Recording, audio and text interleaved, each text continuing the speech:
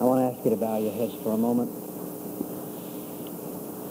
I want each one of you in your own hearts right now to claim the promise of Jesus where he said, where two or three are gathered together in my name, there am I in the midst of them. His presence is the most important fact in this conference this morning. And would you in your own heart right now just affirm his presence and thank him for it? Our Father, we thank you that Jesus is here. And we really never understand it, but he's here simply because we're here. Because he desires to be with us and fellowship with us. And so I pray that the Holy Spirit of God would right now make the presence of Jesus so aware and so obvious that none of us would miss it. For if we miss that, we miss it all. And I pray that as the Lord Jesus Christ moves among us today and speaks to us, that the Spirit of God would give us open hearts and open eyes and open minds so that we can receive and hear and obey what you have to say to us. We praise you today because victory is in Jesus. And as we speak about the Holy Spirit, we want to remind ourselves afresh that it is never the purpose of the Holy Spirit to draw attention to himself, but he always throws the spotlight upon Jesus. And we want to learn about the Holy Spirit only so that we can learn about Jesus, and only so that our bodies may be a more fit instrument for the Holy Spirit to use them as a display case for Jesus. And so, Father, we come today to worship Jesus and to adore him and to praise him, and to thank you for the blood that was shed on Calvary that has redeemed us out of the hand of the enemy and has made us children of thine. And so this is the reason we come. And Father, we ask that the Holy Spirit will be free to do his work of illumination, because we know that nobody can communicate spiritual truth except the Spirit of God. These things are taught and received by the Spirit of God. And so we rely completely upon him. And Father, we're thankful that this morning we had the victory over Satan, that through the blood of Jesus Christ we've been delivered from him. And Satan, in Jesus' name, we rebuke you. The Bible says if we resist you, you'll have to flee from us. And so we do that, and you have to go, and we bind you in Jesus' name from having any influence in this conference this morning, and we claim the blood of Jesus Christ over us and releasing us from any power you have on anybody here. And so, Lord Jesus, we just trust you now to speak to us and meet our needs with your own self. For it's in Jesus' name that we pray, and for his sake. Amen. Would you open your Bibles to 1 Corinthians chapter 12, Romans chapter 12, Ephesians chapter 4. Now you know why God gave you 10 fingers.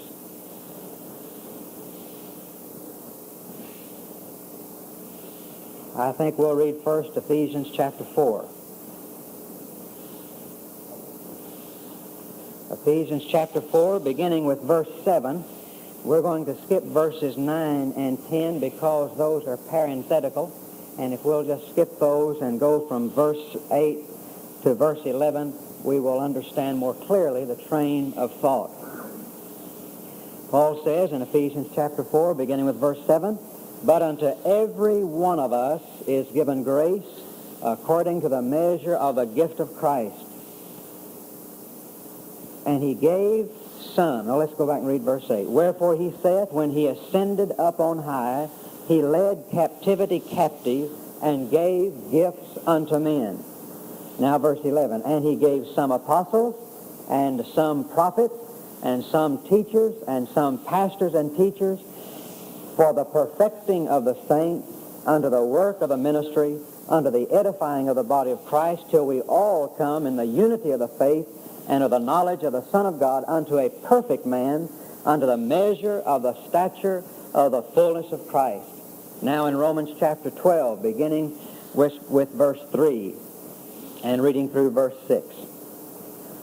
"For I say, through the grace given unto me, to every man that is among you, not to think of himself more highly than he ought to think, but to think soberly, according as God hath dealt to every man the measure of faith. For as we have many members in one body, and all members have not the same office, so we, being many, are one body in Christ, and every one members one of another. Having then gifts differing according to the grace that is given to us, Whether prophecy, let us prophesy according to the proportion of faith. And then he goes on and mentions several others of the gifts. Now let's come to our main passage this morning, and this is the passage that I'm going to be dealing with in this Bible study session. 1 Corinthians chapter 12. We'll begin reading with verse 1, and we'll read through verse 13. The entire chapter deals with this matter of gifts, but first of all, let's just read the first 13 verses. Now, concerning spiritual gifts, brethren, I would not have you ignorant. You know that you were Gentiles carried away unto these dumb idols, even as you were led.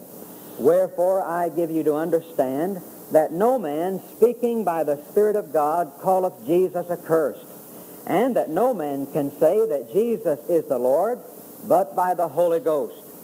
Now there are diversities of gifts, but the same Spirit. And there are differences of administrations, but the same Lord. And there are diversities of operations, but it is the same God which worketh all in all. But the manifestation of the Spirit is given to every man to profit withal. For to one is given by the Spirit the word of wisdom, to another the word of knowledge by the same Spirit, to another faith by the same Spirit, to another the gifts of healing by the same Spirit, to another the working of miracles, to another prophecy, to another discerning of spirits, to another divers kinds of tongues, to another the interpretation of tongues. But all these worketh that one and selfsame Spirit, dividing to every man severally as he will. For as the body is one, and hath many members, and all the members of that one body, being many, are one body, so also is Christ. For by one Spirit are we all baptized into one body, whether we be Jews or Gentiles, whether we be bond or free, and have been all made to drink into one Spirit. The gifts of the Spirit. The church is spiritual and supernatural in its origin. And the church was intended and is intended to be spiritual and supernatural in its operation. When Jesus was giving last-minute instructions to his disciples in John chapter 14, he said, I will not leave you comfortless. I will not leave you as helpless orphans. Now, there was a good reason for the disciples to be a little bit concerned about the coming events. They had made such a mess of it while Jesus was here. Who could tell what was going to happen once he was gone? You were really going to see failure on a grand scale after he was gone. If Peter had made so many mistakes, and if they had been defeated so many times, and if there was so much they did not understand while Jesus was gone, then what in the world was going to happen to them when he was gone, if it had been that way while he was here? And so Jesus says, don't worry, I will not leave you as helpless orphans. And so Jesus is saying to those disciples that when he leaves, he is going to do something that will completely fill the blank and the void that would be left by his absence. And so it was going to be just as though he was there. He was going to fill that void. They weren't going to be missing anything simply because he was going to be ascended to the Father. He said, I will not leave you as helpless orphans. And we know that what Jesus had in mind was giving to us the Holy Spirit, another comforter, another of the same kind, one just like Jesus. And so the Holy Spirit was sent to us to replace Jesus in our lives. And the Holy Spirit came to indwell us, every believer, to do in every believer that which Jesus would have done had he been here present in the flesh physically. And so Jesus said, my provision for the church is the Holy Spirit of God. Now, Jesus intended that the Spirit of God should be the operator, the dynamic, the power, and the motive influence behind the work of the church. It was supposed to be supernatural in origin and supernatural in operation. Now, all of us this morning believe that the Church of Jesus Christ is supernatural in origin. Anybody that knows the Word of God would not deny that. I like what Vance Havner says about the church. I'm convinced that it is a divine institution, because if it hadn't have been, it wouldn't have withstood all the way we've run it these years. If it had been anything else, it would have been gone a long time ago. It has to be divine, because it sure has taken an awful lot. And the way you and I operate it and run it, it would never have stood the test. We believe it is divine in origin, but I'm afraid that many of us do not believe that it is to be supernatural and divine in operation. You see, loss of power drives us to human resources. And suddenly when we discover that the same power that the early church had is no longer evidence in our lives, we have to save face. I mean, we're not going around having people look upon us as failures. And so we bring the teachings of the Word of God down to the level of our experience. And this makes everybody happy. This saves the face of a decadent church and a powerless church.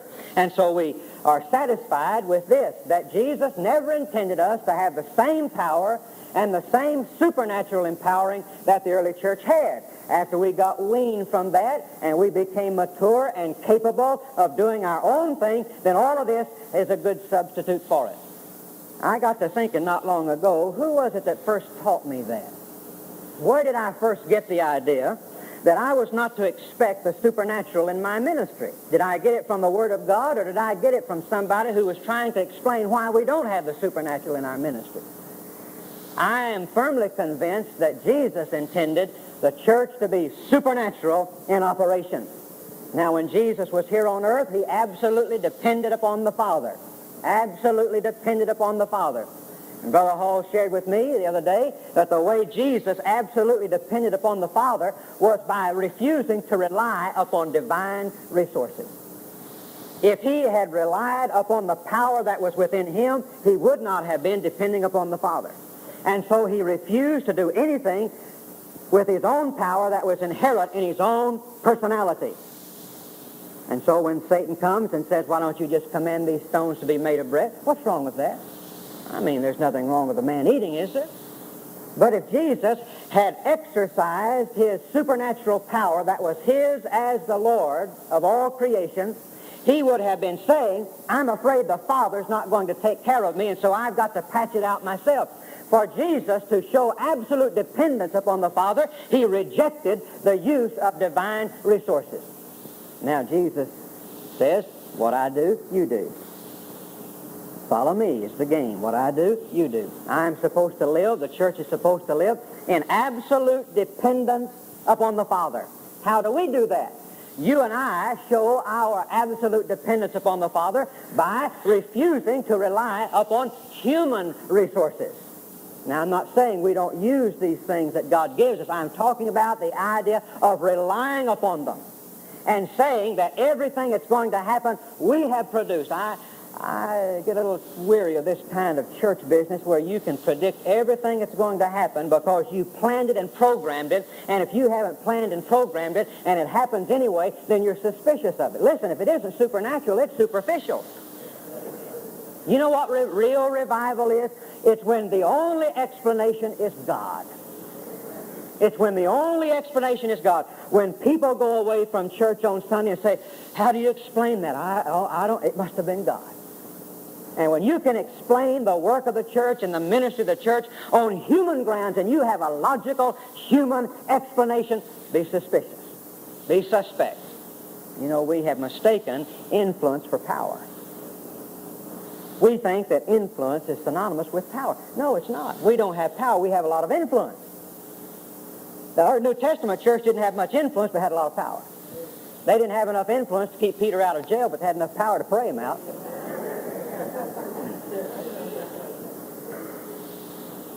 Daniel didn't have enough influence to keep himself out of the line of demons, but he had enough power to be preserved while he was in it. Listen, don't mistake influence for power. The church is supposed to be supernatural in operation. And God gave us the gift of the Spirit, and then he gave us the gifts of the Spirit. Now let's distinguish between the gift of the Spirit and the gifts of the Spirit. The gift of the Spirit is the Spirit himself.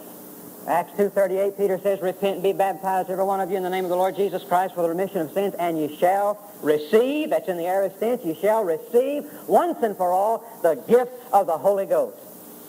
Anybody who repents and expresses faith in the Lord Jesus Christ, obedience to his faith, receives once and for all the gift of the Holy Ghost. And I discover as I listen to people and listen to some preachers that they don't believe this. I heard a man on the radio the other day giving a sermon on 10 ways you can get the Holy Ghost. There's only one way you can get the Holy Ghost, and that's when you're saved. That's when you're saved. And the gift of the Holy Spirit is the Holy Spirit himself. And every Christian has the Spirit of God dwelling in him. That's God's birthday gift to you, and you have that. And if you do not have the Spirit of God dwelling in you, you're not saved. You're just as lost as you can be. Romans 8 and 9 says, if any man have not the Spirit of Christ, he is none of his. No man can say that Jesus is Lord but by the Holy Ghost. The only way a person can be saved and acknowledge the Lordship of Jesus in his life is by the supernatural operation of the Holy Spirit in his life. Now, this brings us to say a word about the baptism of the Spirit. It's going to be obvious that when we discuss the gifts of the Spirit, we're going to have to be saying quite a bit about the baptism of the Spirit and about the gift of tongues, because there's so much going on about it today. But if you look in verse 13, he says, by one Spirit are we all baptized into one body. Now, notice Paul says that all of us are baptized into the body of Christ. A lady called me the other day, and she said, hey, I hear you got the baptism of the Holy Ghost. Well, I knew what she meant. I said, yeah, praise the Lord, when I was 9 years old, when I got saved. Listen, the baptism of the Holy Spirit occurs at the moment of salvation. When a person receives Jesus Christ as Lord and Savior, the Spirit of God comes to indwell him, and that Spirit immerses him into the body of Christ and unites him in that mystical body of Christ. The Spirit of God makes him a member of the body of Christ. And nowhere in the Bible are we ever commanded to be baptized with the Spirit. You show me one scripture where it says that we are commanded to be baptized with the Holy Ghost. There is not one. It says that we will be baptized with the Holy Ghost, but we are never commanded to be baptized, and we are never commanded to seek the baptism of the Holy Ghost. Now, I understand what some people mean when they use the term baptism of the Holy Ghost. What they really mean is being filled with the Holy Spirit. I understand that, and that's all right. But I think it would be much better and less confusing if they would use scriptural terms. Charles G. Finney called it the baptism of the Holy Ghost. R.A. Torrey called it the baptism of the Holy Ghost. That's unfortunate, because they missed the truth of the Word of God. They were speaking about that initial filling of the Holy Spirit. But the baptism of the Holy Ghost you received when you were saved. And all of us have been baptized. Notice in verse 13, for by one Spirit are we all, A-L-L, baptized. And who's he talking about? Who's he including in it? Well, he's including the Corinthians, who were the lousiest bunch of people that ever were baptized in water. I mean, they were carnal, and yet Paul says all of us have been baptized in the Spirit. So, the gift of the Spirit is the Spirit himself. Praise the Lord. The gift of the Spirit himself. What though the footsteps of Jesus no longer linger here? Through his blessed Holy Spirit, Jesus is ever near. The gift of the Spirit. Now, when the Spirit comes, he brings with him gifts. These gifts of the Spirit are special endowments for service. The gift of the Spirit is the Spirit himself. The gifts of the Spirit are special supernatural endowments for service. You'll notice in verse 1, he says, now concerning things spiritual, and he uses a word that means that which comes from the Spirit. And so these gifts come from the Spirit. Now, in verse 4, he says there are diversities of gifts, and the word gift comes from the word grace. And so these are gifts of grace. So the spiritual gifts, the gifts of the Spirit, are unmerited endowments, unmerited abilities, gifts of grace brought to us from the Holy Spirit of God. Now, let me say just a word about the difference between the gifts of the Spirit and the fruit of the Spirit. We'll say a little bit more about this because it's important that we understand the difference and the significance of that difference. The gifts of the Spirit have to do with service. The fruit of the Spirit has to do with life itself. The gifts of the Spirit have nothing to do with character.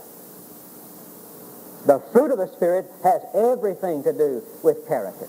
All right, let's look at this 12th chapter, and I'm going to say 3 things about the gifts of the Spirit. Number 1, the gifts of the Spirit are salvation gifts. The gifts of the Spirit are salvation gifts. By that, I mean that every person who is saved has a gift. They are given because we are saved.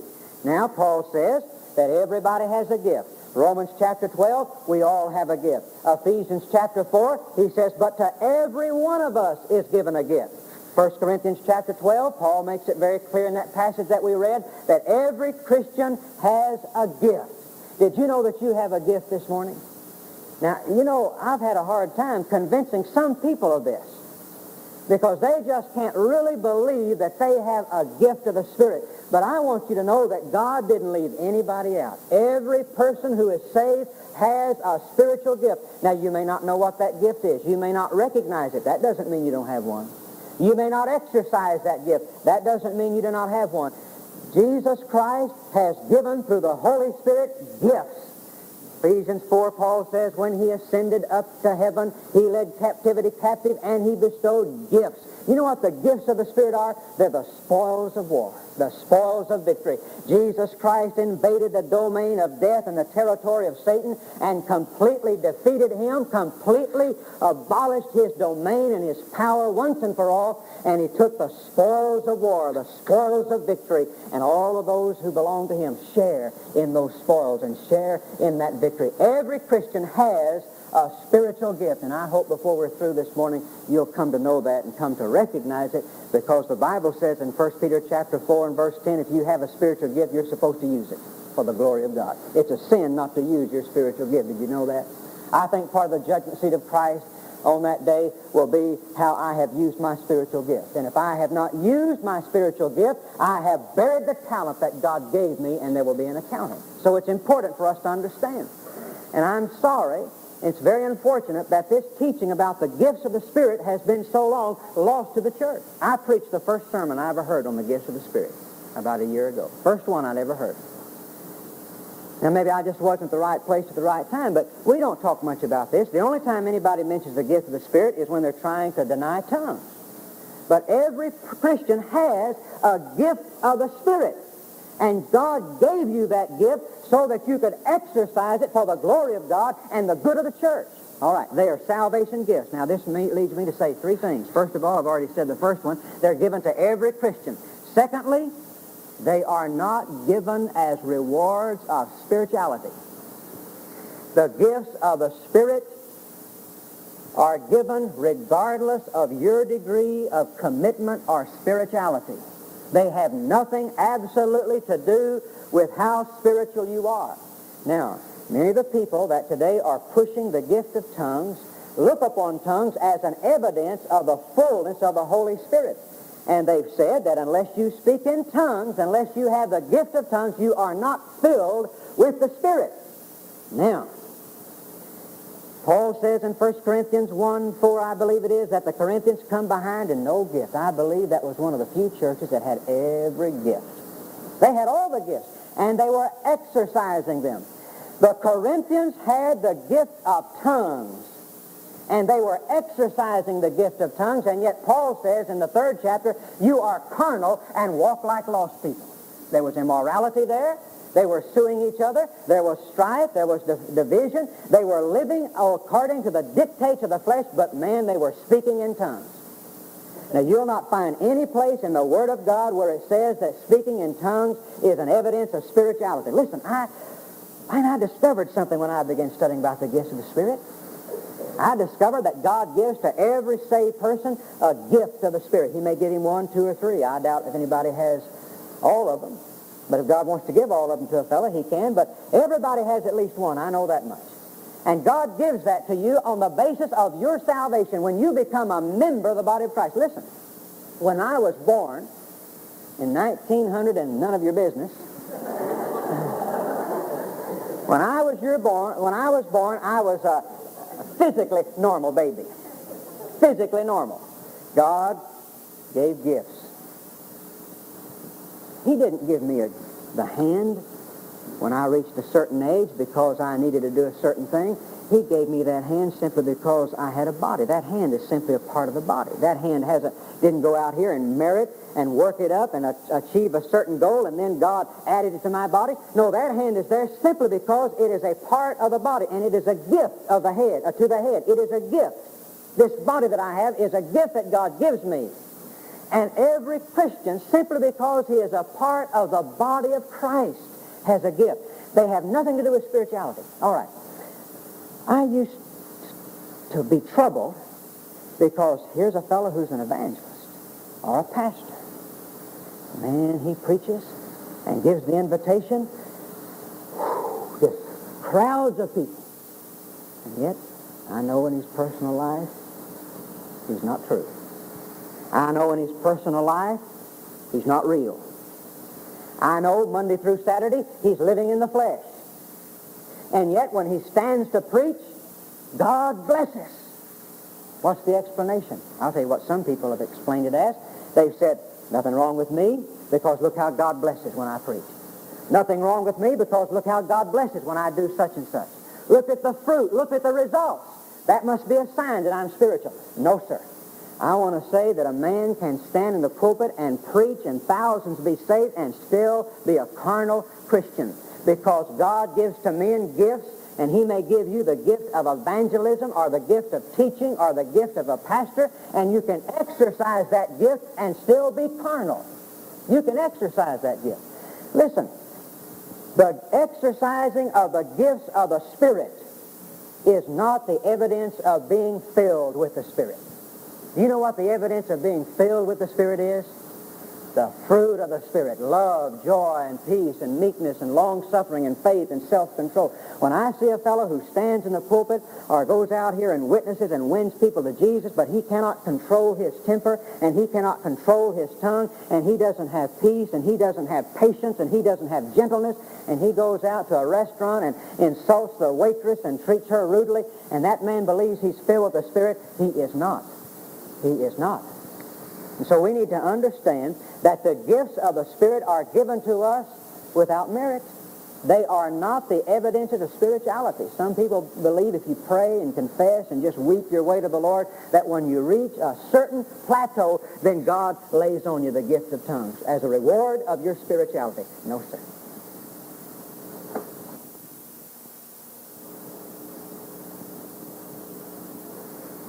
All right, the third thing about these being salvation gifts, they are differing gifts. They are differing gifts. I've had people tell me that God wants everybody to speak in tongues. And unless a man speaks in tongues, he's not filled with the Spirit. It is God's will that every man speak in tongues. All right, listen to what Paul says, Romans 12:6. Having then gifts differing according to the grace that is given to us. All right, let's look in 1 Corinthians chapter 12, verse 4. Now there are diversities of gifts. Look in verse 8. For to one is given by the Spirit the word of wisdom. To another, down in verse 10, to another prophecy, to another discernment, to another kinds of tongues. How can we mistake that? How can we look at the Scripture where Paul in the next chapter says, do all speak in tongues? No. How can we look at the plain Word of God and then say that God wants everybody to speak in tongues? Now listen. Here is a Christian who's trying to go on for God, and somebody comes and says, listen, what you need is the baptism. You need to speak in tongues. And so this person believes that it's God's will that everybody have the gift of tongues, that everybody speak in tongues. And so they go to one of these meetings, and they tell them how to hold their head, and tell them how to hold their tongue, and tell them exactly what to say, and this person keeps on praying, keeps on speaking, just trying as hard as he can to get the gift of tongues. God does one of two things will happen. It's not God's will for that person to have tongues, let's say. God's not going to give that person a gift of tongues. One of two things will happen. Either that person will be frustrated and confused and think there's something wrong and be utterly defeated for the rest of their Christian life because God would not give them what they needed, and they'll be frustrated and confused and defeated. Or the devil will give them a false spiritual experience. And a person who cuts loose from the moorings of the Word of God and says, I don't care what the Bible says, I want an experience The devil says that is a gilt-edged invitation, and then he can lay on that person any experience, and that person will believe it's from God, no matter what it is. The only objective part of our faith is the Word of God. Everything else about our faith is subjective. The only objective part of our faith is the Word of God. Friends, you've got to stick to the book, and if it's not in the book, it is not of God. If it is not in the book, it is not of God. So, these are salvation gifts. They're given because you're saved. This means every Christian has one. This means they're not given as a reward of spirituality. They are not the evidence of speaking in tongues. I know a man that speaks in tongues, and yet, he's been caught cheating in his business. I know a woman who confided to me she has the gift of tongues, and yet she's an alcoholic. They are not given as rewards of spirituality. Third, there are differing gifts. Not everybody has the same gift. Wouldn't it be ridiculous if you were all thumbs? What if we all had the gift of evangelism? God hasn't given us all the gift of evangelism. What if we all had the gift of ministering? What if we all had the gift, one gift, and we all had that gift? We would be an abnormal monstrosity. God doesn't work that way. We ought not to covet somebody else's gift. What if your toe wanted to be an eye? What if the toe was jealous of the eye? He said, I want to be an eye. And God says, all right, I'll make you an eye. But all you'll see is the inside of a sock.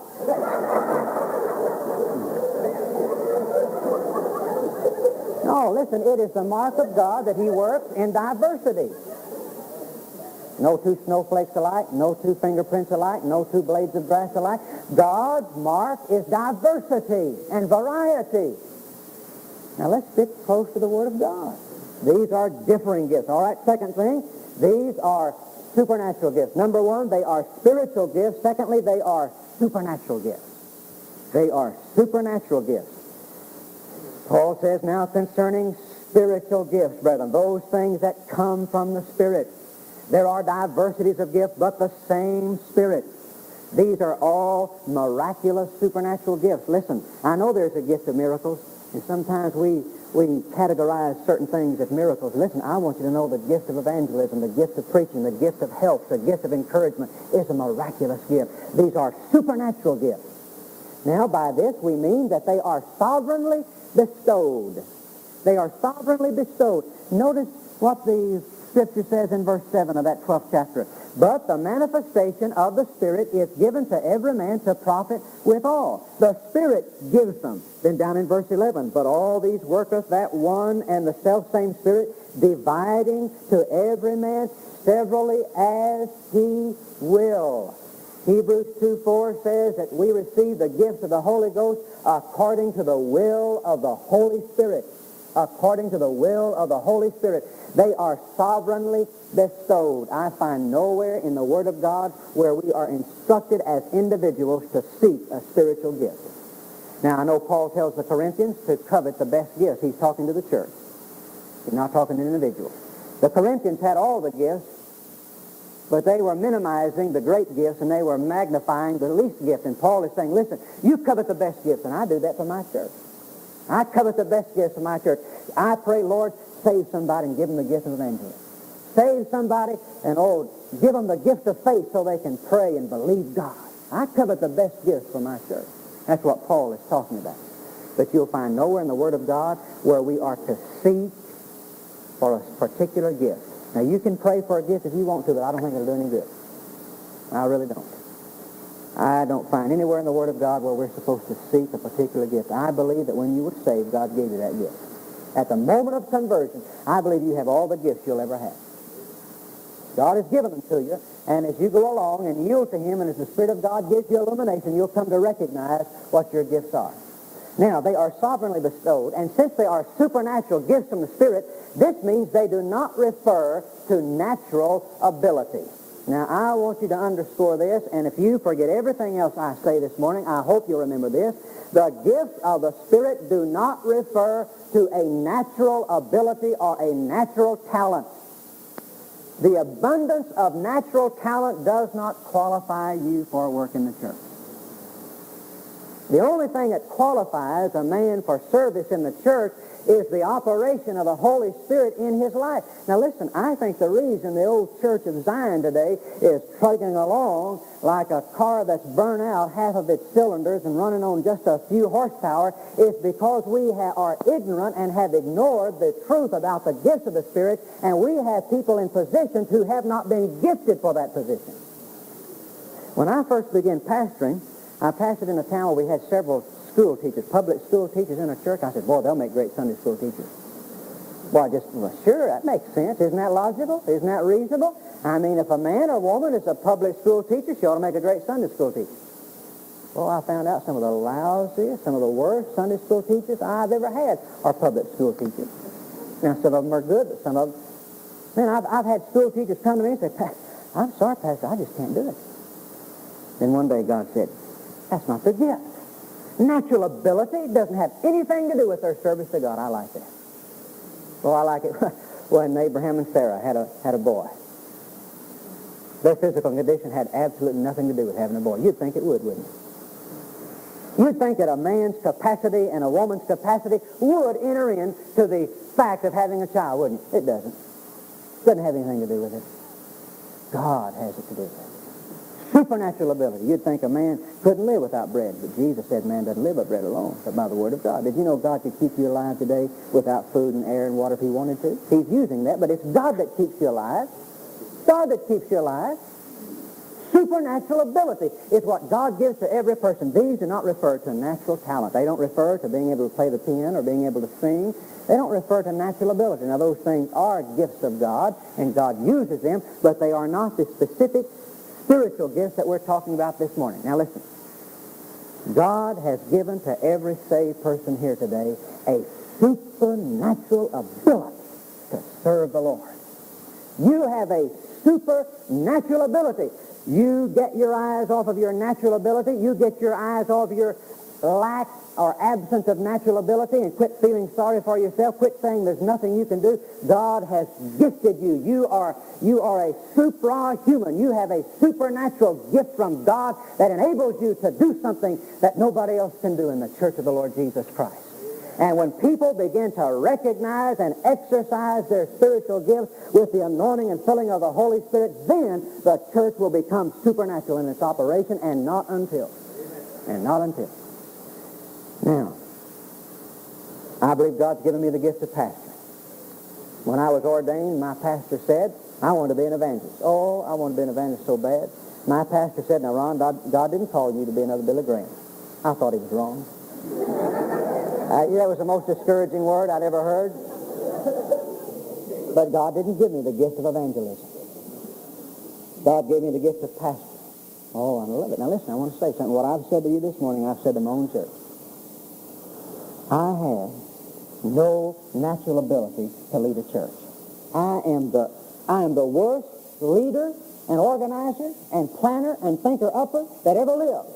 I am no good as an administrator, but I want you to know something. I have a supernatural ability to lead that church. And I know better than anybody else in that place what's best for my church. I'm better qualified to lead that church than anybody else because God has given me a supernatural ability to pastor that church, and I know better than anybody else what God wants for that church. I don't say that boasting. Nobody knows it any better than I that it's a gift of God. Nobody knows it any better than I. Friends, I have no natural ability or talent to lead a church. But I know churches today that are having problems, and God is not blessing, and they're torn by strife because there are people in that church who will not recognize the gift, the spiritual gift of the pastor. Brother, when you go into a church and the deacons and the laymen think they know as much about pastoring that church as the pastor does, and they want to help him run it, you've got problems. You have problems. Now listen. Now, if you know as much about pastoring the church as your pastor does, if God has given you the gift of pastoring, you ought to be out here pastoring somewhere, not serving as a deacon. And if God has not given you the gift of pastoring, then you don't know as nearly as much about pastoring as your pastor does. He has been given a supernatural ability to lead that church. And if you will recognize that gift and follow it, God will bless. But there's another problem. And not only that the people don't recognize it, a lot of preachers don't recognize it. A lot of pastors don't recognize it. You know, they want to appear humble. Listen. Listen. Humility isn't whipping yourself. It's forgetting yourself. And some pastors, they want to be just meek and lowly, like Jesus, who wasn't in that kind of meek and lowliness. They want to be meek and lowly and say, well, I don't want to be a dictator. Listen, you don't have to worry about that. They're not going to let you dictate. I don't want to be a dictator. Listen, I know some pastors who don't recognize that God has given to them a supernatural ability. And if they'll wake up to it, the Spirit of God will give them discernment and wisdom and spiritual insight, and they can lead, but they've got to step out. They've got to step out. You know, I don't think, and in all of my college and seminary training, I'm sure they taught this, but I was just so dull, I missed it. I don't think I was ever taught explicitly to expect the supernatural in my ministry. It seems to me that what I have gathered is that my success depends upon my ability, my training, my skill, my preparation, what I can get my church to do, and the programs that I have in my church. I don't think that I got this overall idea that I was to come expecting supernatural things to happen. Somehow, I think we get the idea that it all depends upon our ability and our training, our preparation, etc., etc., etc. What a shame. Oh, man, what a shame. Listen, this is a supernatural organization, and it is the gifts of the Spirit exercise that lifts the church above the other institutions and organizations. Makes it supernatural. Brother, you have a supernatural ability, and you know better how to exercise that than anyone else. And I want to thank God this morning publicly for my church, which recognizes the gift of the pastor. And they allow, I do not dictate. I have no desire to dictate, and it's a good thing because, like I said, they wouldn't let me. But God has given people in my church the gift of administration and the gift of helps, and we all work together. But I am the spiritual leader of that church, and I have some members of my church here this morning, and I am the spiritual leader of that church, and that church recognizes it. And I've made a lot of mistakes, but the Bible says in the book of Psalms, the Lord preserves the simple. And you trust your pastor, and you follow the leadership of your pastor, and you trust your pastor, and if he makes a mistake, God will work it out because you're trying to do his will. I believe that. And these are supernatural abilities. Oh, boy, my church is full of people that have supernatural ability. Did you know Jesus meant for the church to be self-contained and self-sufficient? So I read over down to Acts chapter 2, and 120 people, nobodies, just nobody. I don't know how many people were in Jerusalem. Some people say 1 million, some say 1.5 million, some say 700,000. I don't know. But I do know something strange happened. They had come there, and you talk about Mardi Gras, listen, that feast was something else. People from all over the world, Jews from every corner of the earth came for that feast, and all of a sudden, 120 people had all the attention. All the attention in Jerusalem was focused on 120 people. They had no advertising. They had no television. They had no billboards. They didn't have anything. Now, I'm not saying we don't use those, but what I'm saying is they didn't have any of that. They had absolutely nothing except the Spirit of God indwelling them and anointing them with gifts, and the whole world on that day turned aside to listen. Listen, the Holy Spirit is the attracting power of the church. And God meant for us to be able to be absolutely independent of everything else. Use what is ours to use, but suddenly if they should cut off everything else and we couldn't use anything else, we would not be out of business.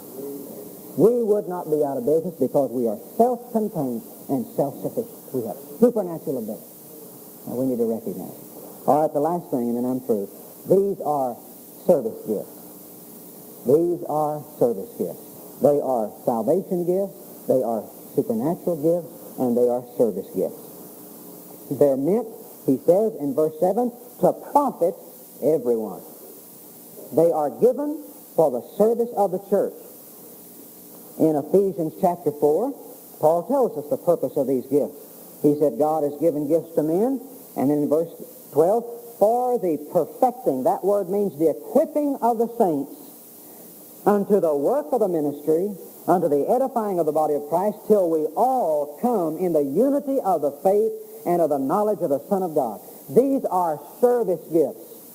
God gives these gifts to us that we might exercise them for the profit of the entire body, not for our own personal enjoyment. Now, there is a difference between the gift of tongues on Acts chapter 2 and the gift of tongues in 1 Corinthians 12 and 14. The tongues that they spoke in Acts chapter 2 were foreign languages that men could understand. The tongues in 1 Corinthians 14, nobody understands unless God gives them a special revelation.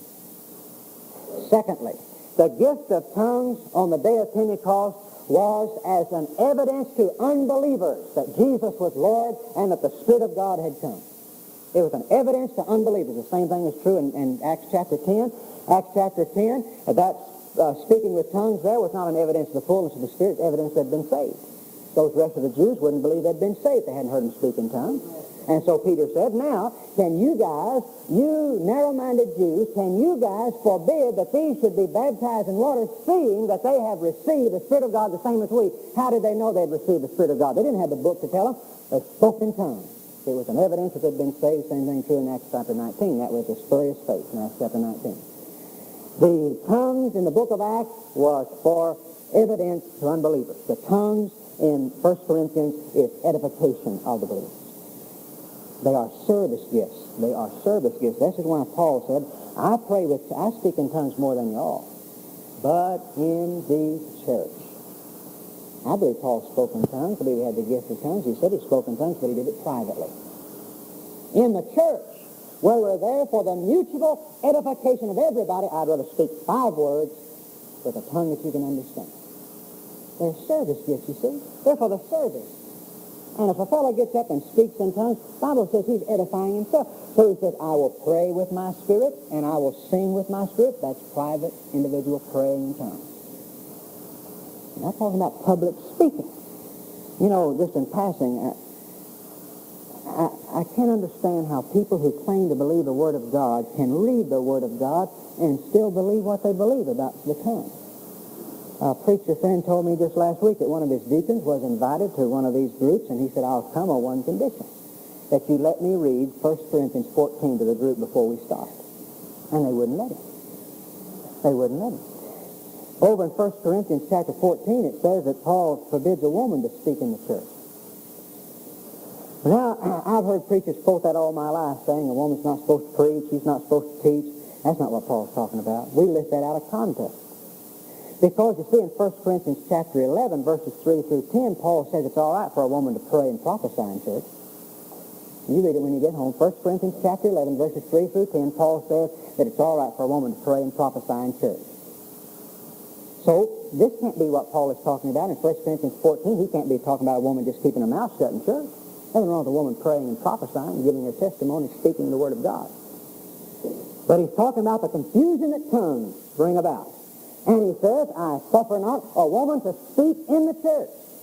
Now, you cut it any way you want to, but you'll have to deny every principle of biblical interpretation to deny that Paul there is forbidding a woman to speak in tongues publicly in the church. You'll have to lift that out of context if you believe that. And I want you to know something, that 90% of all the people who stand up in churches and speak in tongues are who? Women. They're women. Now, the Spirit of God will never lead a person to do anything contrary to what's written in this book. And since they are sovereignly bestowed, and it's something I forgot to say a moment ago, and I'll come back, if they are sovereignly bestowed, you won't have to have anybody tell you how to get it. You won't have to have anybody get you down on your knees, pat you on the back, tell you to hold your tongue a certain way, and say hallelujah 10 times as fast as you can. Now, friends, that is not of God. That is not of God.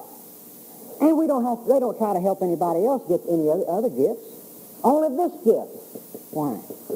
Because I'm convinced that much of it is a false spiritual experience And every time there has been a genuine moving of the Spirit of God, there has been God's revival, there has been the devil's revival, and the devil wants to destroy every church that's going on for God, and I believe, I am convinced the tool he is using is the abuse of the unknown tongue.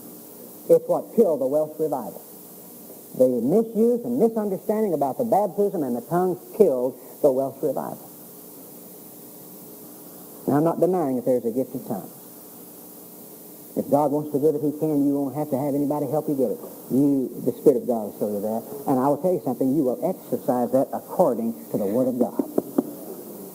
And if it's not according to the Word of God, it's not from God, and I'll leave you to figure out where it's from if it's not from God. Oh, no, but, you know, I wish I didn't have to say anything about that. Because I like to accentuate the positive. Oh, man, I know some people that are scared to death of getting spiritual and talking about the fullness of the Spirit because they're afraid they'll go off the deep end. Listen, you let God take care of that. You don't worry about those things. You just say, Lord Jesus, I am going to appropriate everything you have for me, and I'll let the rest go. I'll let you take care of the rest. Some of us are so afraid we'll get on a limb we've never even climbed up the tree. And I know some people that are so afraid of going to extremes and excesses, they never get anywhere with God. Like Jack McGorman said, I'd rather live with the excesses of life than the excesses of death. And I sure have.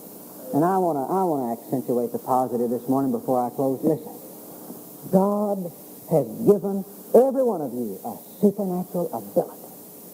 Let me take 2 more minutes and tell you how you can find it. I meant to do this, and I'll cut my next one short.